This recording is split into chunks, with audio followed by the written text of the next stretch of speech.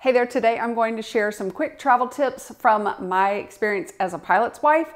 These are hints that are going to help you when you are packing, when you're going through the airport, and when you are inside the airplane. I am a Houston pilot wife. My name is Laurie, and I share tips to help you travel the globe again without a worry in the world. I am also on Instagram as Travel Tips by Laurie. But anyway, if you click the little bell beside subscribe, you'll get notified through one email if I upload a free travel tip video for you. The number one travel tip that I think is important is to pack fewer clothes than you think you will need. You do not need 5 outfits or 5 shirts for a 5-day trip. So my travel tip is to pack 1 or 2 fewer shirts than the days of your trip. And another travel tip is to wear those shirts more than once with the few bottom pieces that you have packed. Yes, we have essentials that we need to pack, but you also can whittle down those essentials to what you really need to pack. One travel tip I realized last year is that you need to pack a hangout shirt or a hangout outfit for the after dinner time on your vacation until you wear your pajamas time. An old t-shirt from college or a velour sweater set. I always now pack in compression packing cubes. It took me years to even try them, so I understand if that is not the way that is easiest or fastest for you. But choose a method and that will help it go more smoothly. Another travel tip is to check the weather before you pack your shoes, and then have one set of shoes be water resistant and then pack only one other pair of shoes. I have many packing tips that I will link in the description box below for you. A great travel tip for shoes is to untie your shoes like 5 people before it's your turn to go through the conveyor belt or through the airport screening. You're going to save time for yourself as well as the stress of being in a hurry when you're right up there on the conveyor belt, as well as saving the time of the passengers who have packed or worn their clothes correctly behind you. When you pack your medicine, make sure you pack it in your personal item bag that's going to be in the airplane under the seat in front of you. There are 2 reasons for this. One, in the winter especially, the overhead bins where you pack your carry-on suitcase, those can fill up because of coats and jackets and gifts. If we can find them in the stores. Those overhead bins are going to fill up probably quickly. And so last minute, the flight attendant or the gate agent is going to say, there's no more room. We've got to tag your bag and put it in the belly of the airplane, and you can pick it up when you get to your destination. It might get lost. So you want those essential medicines on your person in that personal item bag. Did I say there were 2 reasons? There's only one reason. All right, and your life is going to be so much easier as an airline passenger in 2022 if you have your airline app. You can buy your ticket that way. You can check in for your flight 24 hours in advance. You can see where your seat is going to be. You can see where your airplane is parked at. And then if you are going through another airport to get on another plane to get to that destination, it's called a connecting flight. You're going to then in the app be able to see where your new plane is parked. You can also watch the airline entertainment system, the shows, the movies. You can do things through the app that you normally can't with just the paper ticket. When the airplane backs up, you know that you have to put your phone in airplane mode, right? If you want to start watching your Netflix shows or YouTube videos even, you can have those downloaded on your phone prior to your trip, and you can watch those shows while being in airplane mode. So you do not need the plane's Wi-Fi to be able to watch your Netflix shows that you haven't been able to watch in forever. Okay, and here's how you download your Netflix shows. Once you find the season and the show, on the right-hand side is the little down arrow that means download. You click that, it's going to download, and then immediately look in the bottom right-hand corner and you'll see the little downloading or downloading word as it's downloading. Then when you get on the airplane, you have to do that before you get away from your house or Wi-Fi.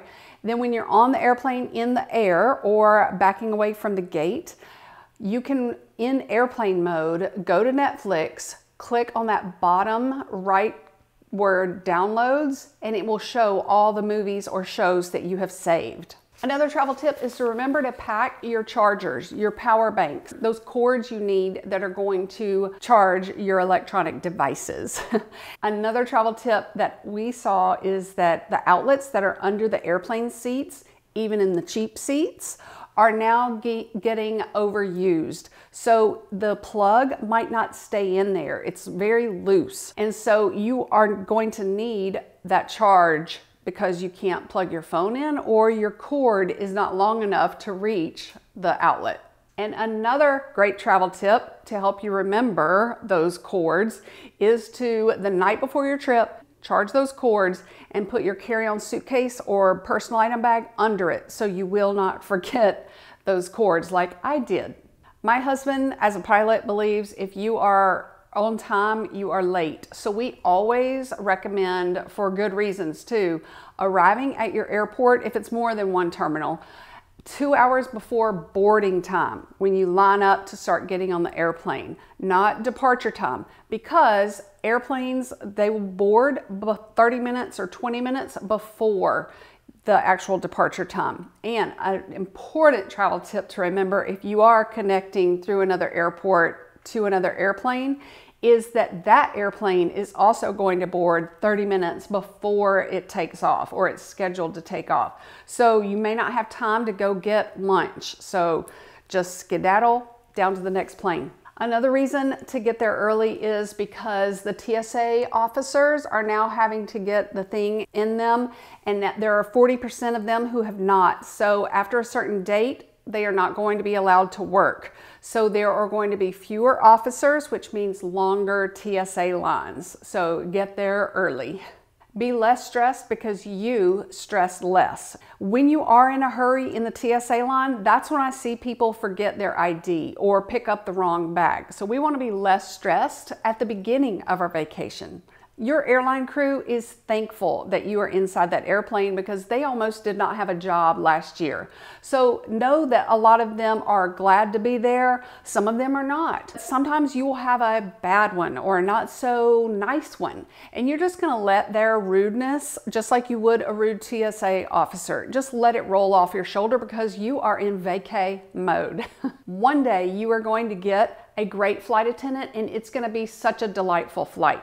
My husband, as a pilot, despises when other pilots do not update you on why there is a delay and we're not going anywhere, or they do not say how long you can expect to wait before he gives you an update on that delay.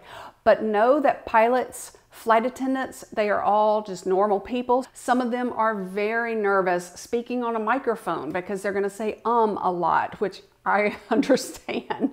If you knew all the ums that I edited out of my videos, whew, you would be surprised. Some of them just do not like speaking in front of the public. So that's why. But one day you're going to get a great pilot who's going to tell you the cool Grand Canyon that is outside your window, and you're going to appreciate that. If you do have a major problem, be sure to write down the flight number because it's hard for management to do anything without that detail. You can DM or private message their social media outlets. As we get into the winter months, our tip is to always take the direct flight and the early ones because with winter weather pouring in, sometimes it's the morning flights that can get out. In the summer, it's the morning flights that can take off before the thunderstorms roll in and cause delays. For your information, American Airlines has come out and said that any pilots that do not get the thing will be terminated or cannot fly the day before Thanksgiving. So that means that there might be a lot of canceled flights that day, which is another reason why, on top of weather, we recommend for Thanksgiving travel that you leave on Tuesday. That's when you should buy your ticket, just in case your flight needs to hurry up or can get in the system before everything is delayed or just messed up somehow. I am very grateful for the over 100,000 of you who are watching my videos. Thank you for your time. If you do need more travel tip videos, I have some down in the description box below. You can hit the upside down arrow or show more to get there. You can share this video. That is a huge support for me. I'm having a lot of hours that I'm spending, like 6 hours responding to comments. So I may just start doing a heart because I've got more videos to make, more tips to share with inquiring minds like yours. Thanks again for your time. I really am grateful for you.